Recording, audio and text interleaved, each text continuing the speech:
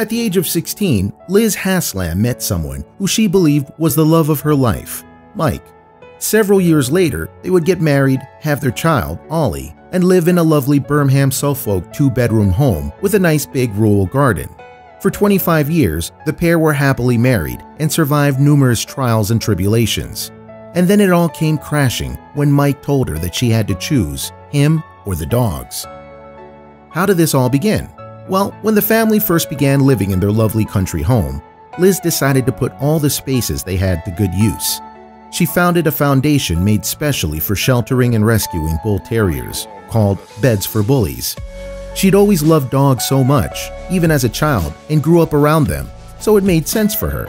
But then her life began to revolve around these dogs, many of which couldn't be rehomed due to medical problems or behavioral troubles, and Mike started losing patience. Mike knew how much dogs meant to Liz. He knew about the West Highland Terriers she grew up with, and he knew that a life without dogs was not something she had ever planned for. But Mike didn't feel the same way for the animals, and he likely hadn't expected her passion for them to go this far. He also became very busy with his career, which Liz said isolated her, so she turned to those whose love she could count on, the pups.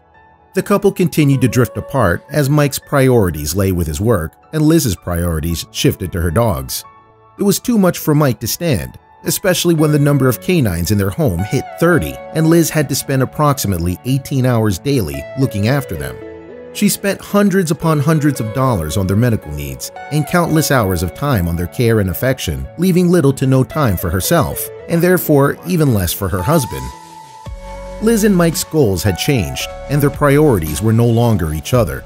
As such, the healthiest choice for them was to separate, and Liz knew she would choose the dogs over him time and time again. Since then, she has continued to manage Bed for Bullies, which, while it is primarily a donation-dependent charity, it also offers pet accommodations as a small business for extra funds. Liz has made multiple sacrifices for her beloved pooches. She's paid a $4,500 vet invoice. She has become homeless after being unable to pay for rent, leaving her in a tent as she continued to provide for the dogs.